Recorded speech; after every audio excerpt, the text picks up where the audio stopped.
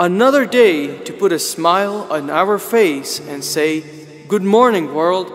Thank you, Jesus. You all have a great morning." Make time with God a priority.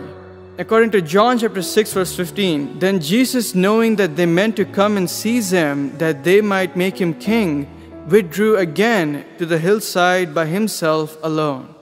If the devil can convince you to be idle and passive, he will drive you to do too much. As soon as you're out of balance, he can devour you. See 1 Peter chapter 5 verse 8. The word disciple comes from the word discipline.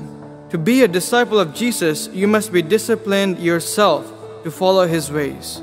Jesus spent a great deal of time going about doing good for people, but he balanced his time by getting alone to pray and commune with the Father.